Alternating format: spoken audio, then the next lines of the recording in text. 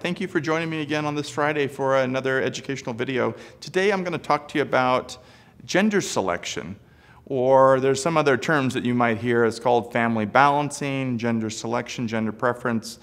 It doesn't matter what it is. It boils down to the same thing, which is identifying a particular gender of an embryo that would be selected to use for a pregnancy. So there's different reasons why patients would want to select for a particular gender. Originally, it started off by identifying certain diseases that were associated with a certain gender, and therefore if you knew which gender an embryo was, you could go ahead and then place the other gender into the uterus and not worry about that disease. Well, because today in vitro fertilization and some of the advanced fertility treatments that we're using, we are able to routinely test the chromosomes of embryos, and the gender is just part of the chromosome information that we have. They're from the sex chromosomes. Women have 2 X's, guys have an X and a Y. So when we get gender information about the embryos that patients create, then some patients do prefer a particular gender over another.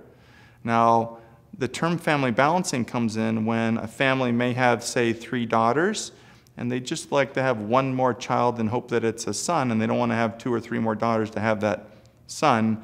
So they might use family balancing in order to accomplish that.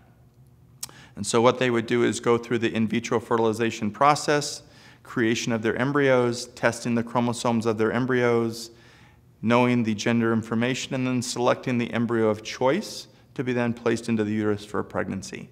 When that pregnancy takes place, we then know what the gender is right from the start. So gender selection can be beneficial in avoiding certain disease states, or it can be used in order to try to avoid unwanted pregnancies. And so keep this in mind. If gender selection seems something that you and your partner might be interested in learning more about, please contact us at NCRM. We're happy to provide more information to you. Thank you.